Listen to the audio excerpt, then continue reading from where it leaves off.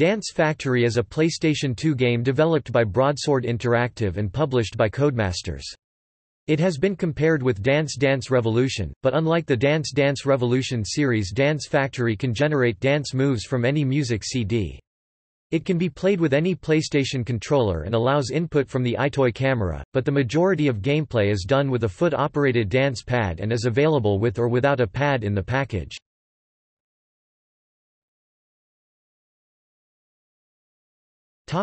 Modes.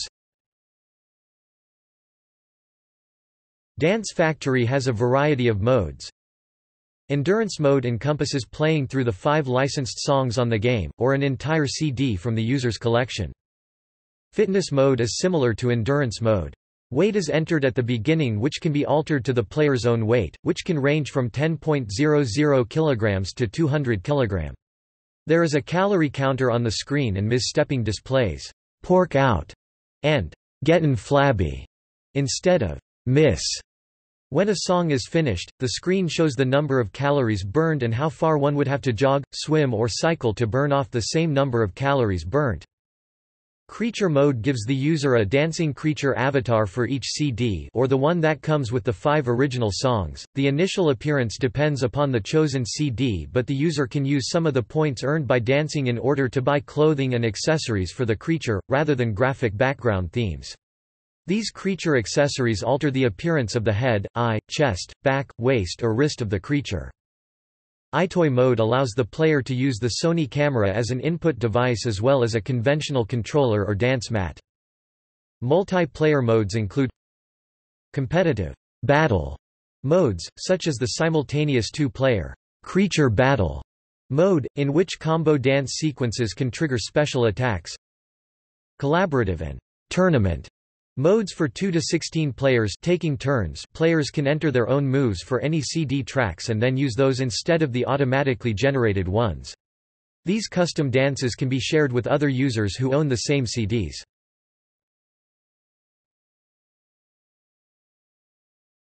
Topic: Comparisons. Dance Factory has been widely reviewed. Without duplicating exhaustive lists and summaries elsewhere, the extracts here show the range of responses. Reviews have been polarized, generally positively by those who appreciate the key USP, the way that it can work with any CD, rather than just a few bundled tracks, and who found it suited their taste in music, but more critically by those who compared Dance Factory with Konami's Dance Dance Revolution series. The differences stem from the gamut of the game and the tastes of the reviewers.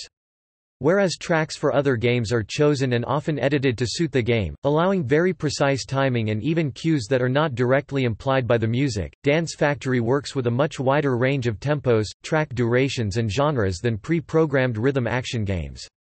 But this potentially infinite variety means that results vary, some songs work better than others and certain CD tracks may not be playable at all.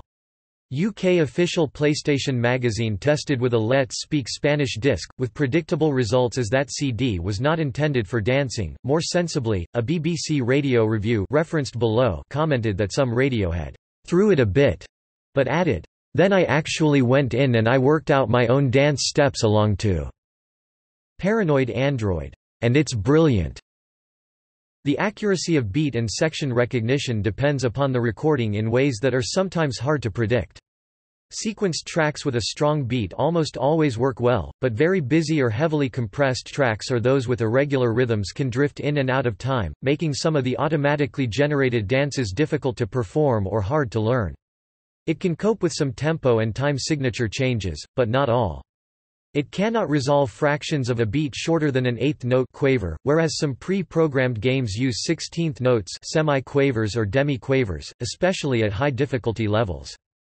Dance Factory has 3 difficulty settings, but the actual difficulty of the dances it generates is influenced as much by the track it is asked to analyze, so a fast song may be more difficult at easy setting than a slow one at normal or pro difficulty. Players can change the difficulty setting without requiring the game to reanalyze the song.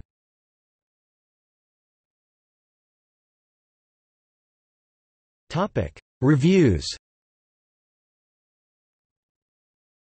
Reviews of Dance Factory are diverse in both scope and appraisal. Some of the most positive have come from mainstream media rather than gaming specialists, but even the latter have disagreed greatly about both the concept and its execution.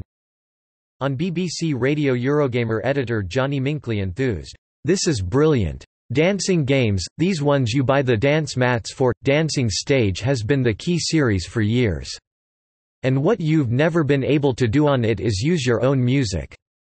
And this time, for the first time, you can take any CD in your collection, put it in the PS2, and it generates dance steps for you on the fly, or you can make your own. Now, I've been trying this out at home, and it works really, really well. It's just superb fun.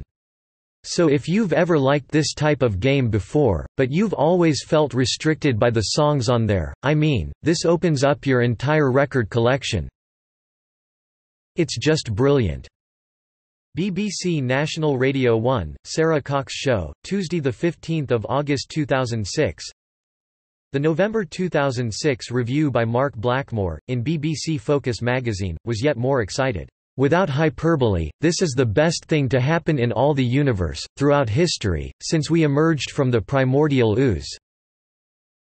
If you've never danced to Morrissey while having your PS tell you you're a big fat sod, then you've missed out on one of the definitive human experiences." The Times newspaper called Dance Factory, "an instant classic," and awarded it a generous 5 out of 5 on 16 September 2006. Although they are guaranteed to deliver a few laughs and lots of energetic posturing, the failing of most dance mat games is the dire selection of twangy hits licensed for the experience. Even Dance Factory comes with just 5 saccharine offerings, but then turns the genre on its head quite magnificently by allowing players to import their own CD tracks for fancy footwork treatment. It is not an especially fast process, with a 4-minute track taking about a minute to convert for dance mat use, but the options that it brings are limited only by the tracks in your CD collection. The package also boasts some nifty secondary ideas to help to extend the title's replayability, such as a fitness mode for calorie counters. Meanwhile, the multiplayer games include a knockout tournament that can accommodate 16 players in rotation.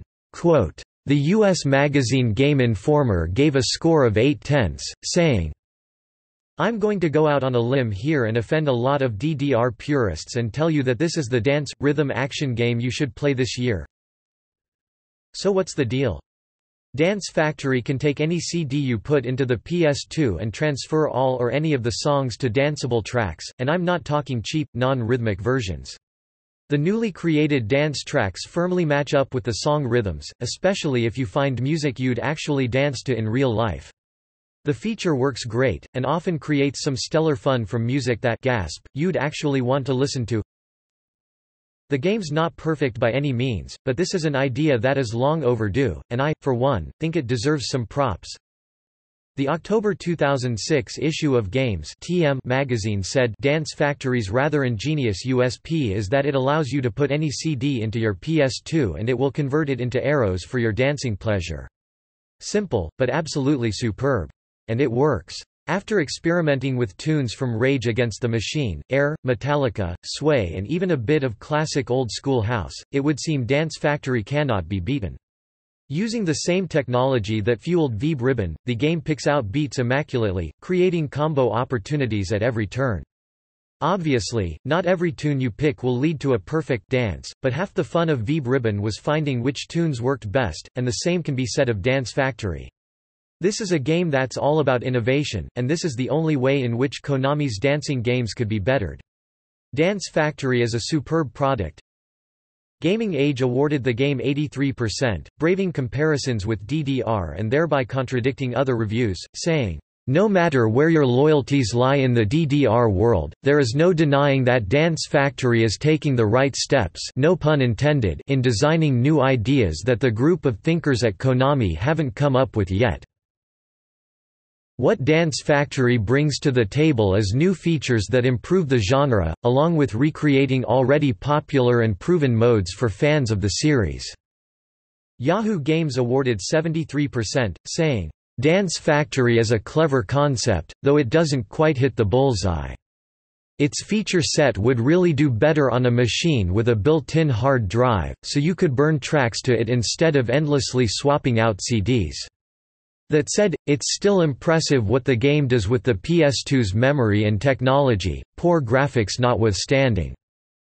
Review scores in the UK and US official PlayStation magazines differed by a factor of 2, the UK magazine awarding 60% and saying, "A clever idea that's a laugh with the right kind of music, but is too random to be anything other than an occasional curiosity."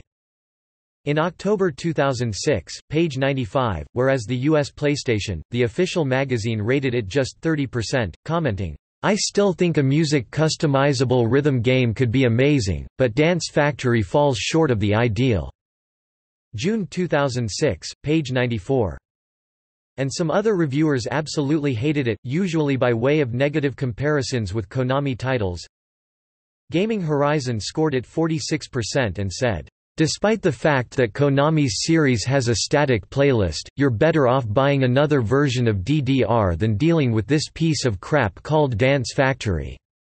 Or better yet, just pop in a CD and groove your own way." G4TV awarded 40% and said, "The ability to make your own dance patterns is not a dumb idea per se. Dance Factory would be an interesting gimmick if it was attached to an otherwise good DDR clone." For links to even more reviews, with both positive and negative comments, see Metacritic. Other quotes, links and background information from one of the developers and a contributor to this page appear under the Dance Factory heading near the end of the long page at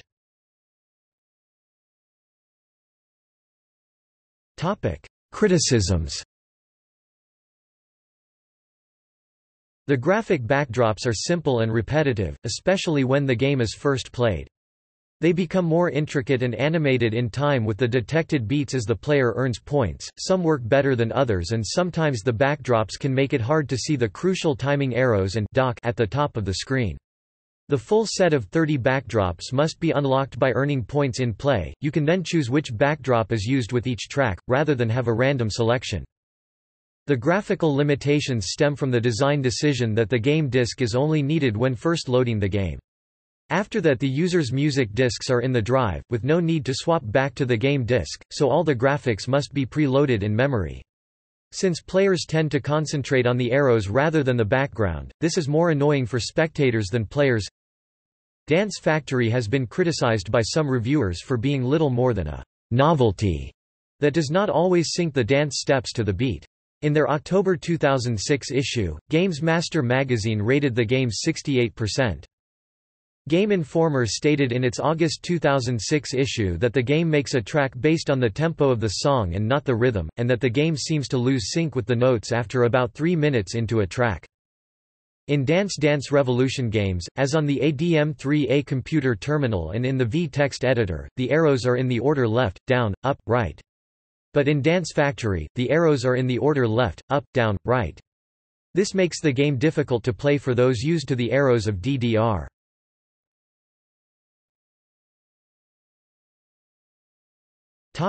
See also: Dance pad.